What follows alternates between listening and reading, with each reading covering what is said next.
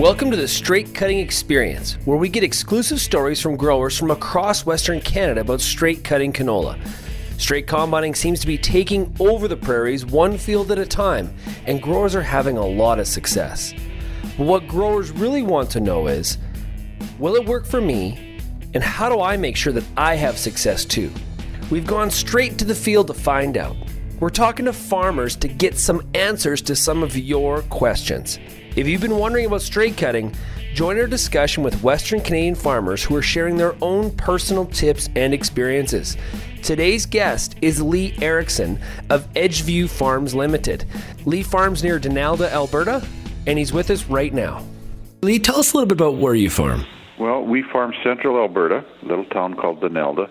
So it's south of Camrose, north of Stettler. We farm land that would be called the parkland. Okay, so we're going to talk today about straight cutting canola. When did you start straight cutting canola? The very first time I straight cut canola was probably 30 years ago for a custom fella, and with 30-year-old technology and everything else. And I did understand it worked good, but we were scared for the next 30 years to do it on a large-scale basis just because of the varieties and whatnot. We started here the first time 3 years ago, and then 2 seasons ago we did a little bit more. We were clubroot risk area, so we've had to switch all our varieties to clubroot resistant, so we couldn't go to the pod seal varieties. The first year we did pod seal variety, and then 2 years ago we did just regular. So in this area would be when like Liberty would have been 241C or 135C, and then Pioneer Brown 45H33. So those are the varieties, just your regular varieties that we're using. And then this past year we went to a third of our acres, and we are moving this coming year. Our plans are to do 2/3 of our acres. So every year the amount of acres on the farm that you're straight cutting is actually going up. Yes, malt barley is a huge crop for us here, and so our swathers concentrate on malt barley, because of course as soon as you go the malt barley route, you lose the ability to desiccate and whatnot. So that becomes our swathers are concentrated on malt barley. So it takes the pressure off the swathers on the canola side if we can straight cut, and just the ease of it and the ability to do it is it's been a game changer on our farm, to be honest. Okay, so 30 years ago, you said you did a custom job where you were straight cutting. And you said it was kind of scary. Was it scary because just the possibility of shelling? Well, yeah, that was, and back in that day, it was Polish variety that a guy had left too late, and then it got so ripe he didn't swath it, so it wasn't desiccated, and we were using auger headers, no pickup reels, all that kind of thing. But at the time, we were, after doing it, we did about 600 acres, and we learned that it can be done. It does work, and it's actually very. It's a nice thing to do with the combines. It goes through the combines very well and all of that. So with that little bit of experience, move it ahead 30 years, and it becomes, more recognized, and definitely the varieties are more straight cut friendly than they were, that long ago. Yeah, so what kind of pushed you over the edge in terms of, in the last 3 years to even consider it, right? Because, when you think about going back 30 years and there's a lot of, people talk about how it can never be done, like what kind of pushed you over the edge? Was it the varieties that are now in the market, or was it some of the technologies that can be used? What was sort of the thing that pushed you to get you to try it? Yeah, I would say... really, a large part of it is the varieties with the harvest management that's available. I had a friend that 15 years ago was doing a lot of straight cutting canola, and then a big storm came along, and he lost probably 80% of his canola crop in a windstorm that was standing. And then exactly the opposite of that. 3 years ago here, we had a huge windstorm, and we lost a lot of crop that was in swaths. And we would never swath here without rolling it and all of that kind of stuff, but we still had major loss. And there was the odd field that people had left to try straight cutting on, and I went and walked those after the wind, and I said, just a minute here, there's less loss in this standing canola than what there is in my swath canola. And that's really what started pushing me over the edge. And then the technology, I went to, a couple of schools on it, talked to other guys that were trying to do it. Our draper headers, when you outfit them with P-augers and pickup reels and everything like that, they handle it very gentle, and there's very, very little loss at the harvest side of it. So did you see, you mentioned the minimal harvest losses. Did you see those results right away, or is it something that, it's taken you a couple of years to hone your craft, so to speak? I would say we saw that right away. We haven't seen a huge yield increase. Could you argue there's a bushel or maybe a bushel and a half an acre yield increase? And you probably could say that, but I wouldn't say that's what's pushed us there by any means, because traditionally, except for time management, we have swathed our canola a little bit on the riper side than a lot of people have, and we would be swathing probably at 60% seed color change, and a few years ago people were doing it in the 25 to 30% range, and and that may be why we're not seeing the big yield advantage, but we are definitely seeing a quality advantage. The green seed is much less. Now, in saying that, there's a couple things. We are adamant about desiccating at about 70% seed color change, 65 to 70%,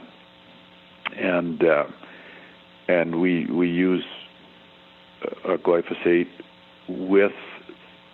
we are using heat, which is a BASF product, and we're finding we definitely need that tank mix. It's running probably at least 10 days, and it could easily be 14 days earlier harvest by using the heat. And we're getting rid of the green stalk and some of the low greenness in the plant that causes serious harvest issues and storage issues. You don't want some green chaff in that sample when you're storing it. Well, yeah, if you mentioned how easy the straight cutting goes through the canola, a big part of it going through that combine like butter, so to speak, is the desiccation that you're doing. Yes, absolutely. Because without it, we just feel the risk of not desiccating because you have to leave it so late. And again, we are in the parkland area, so there's two things we're always aware of a heavy frost. You could end up, hurting the seed and locking some green seed in. But you could also have snow, and this year we did desiccate, or we did harvest straight cut canola that had been snowed on. But yeah, I think you're just minimizing your risk by desiccation. The interesting thing is we take the dividers off the sprayer, we use the narrow wheels, and the funny thing is there's almost no loss from that, and we're finding when we cut it doesn't matter if we cut across it or at an angle or right with the sprayer tracks, you can hardly, by the time you straight cut it, you can hardly see where the sprayer went. So the trampling issue is just not an issue, which really surprised me.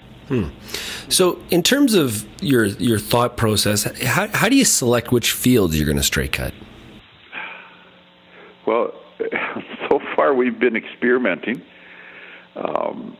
Traditionally we thought, well, it would be the Liberty varieties or the non-Roundup ready varieties that we would be the most successful on, because obviously if you use your glyphosate plus your heat on that should work best, and it probably does. But on the other hand, we have played with it a little bit, but we're just using the same tank mix on our Roundup Ready varieties and finding they work just as well.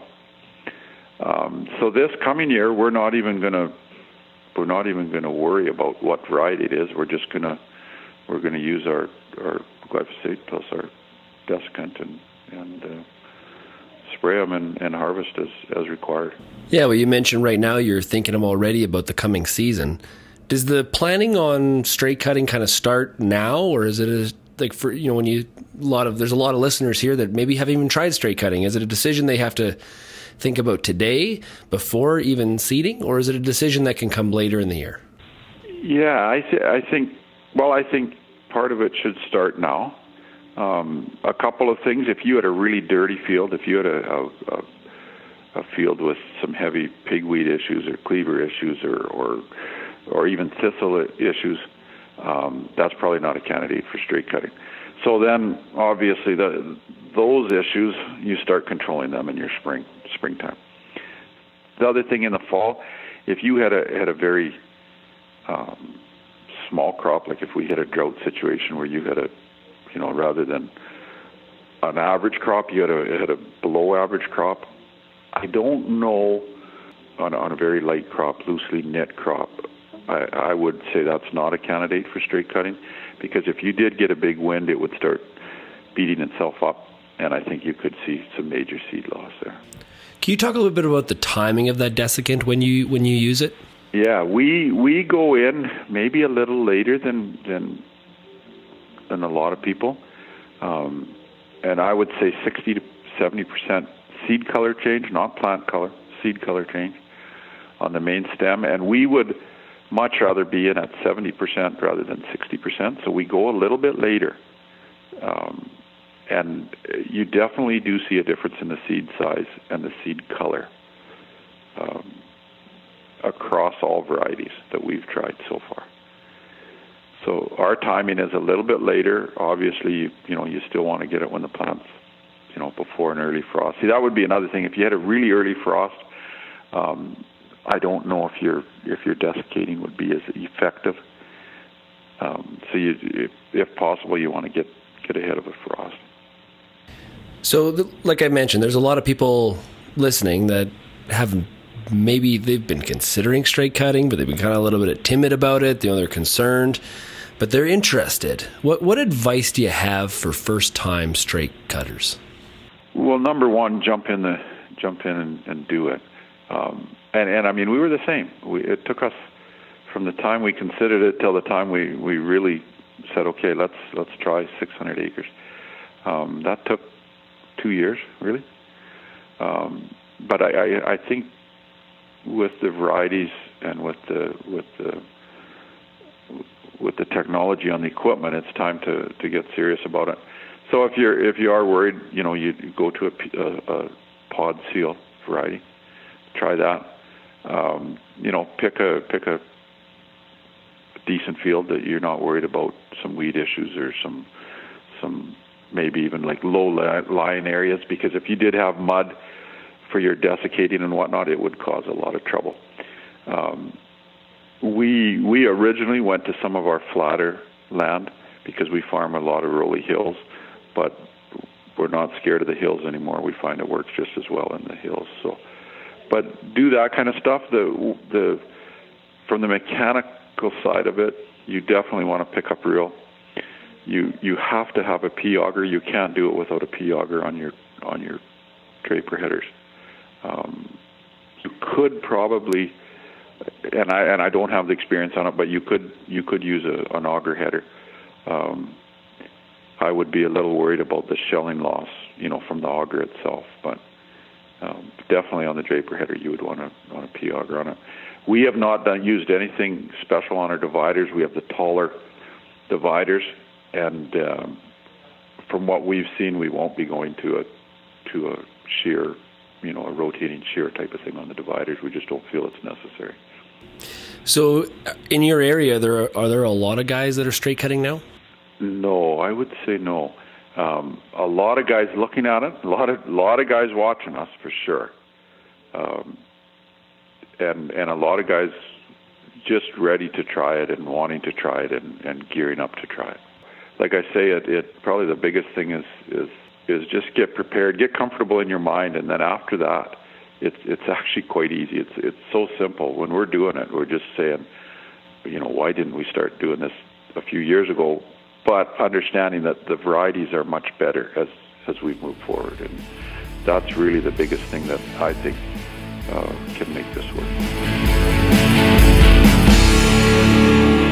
Well, that's it for today. Thanks for joining us, Lee. Your experience and perspectives are what growers need to encourage them to try straight cutting for the first time. It's all about becoming familiar with what works for your operation and what works best for you. Make sure you visit agsolutions.ca/straightcutpod for more information and be able to listen to more of these podcasts. And please follow BASF on Twitter at BASF Ag Solutions. I'm Sean Haney from RealAgriculture.com, and this has been an episode of the Straight Cutting Experience.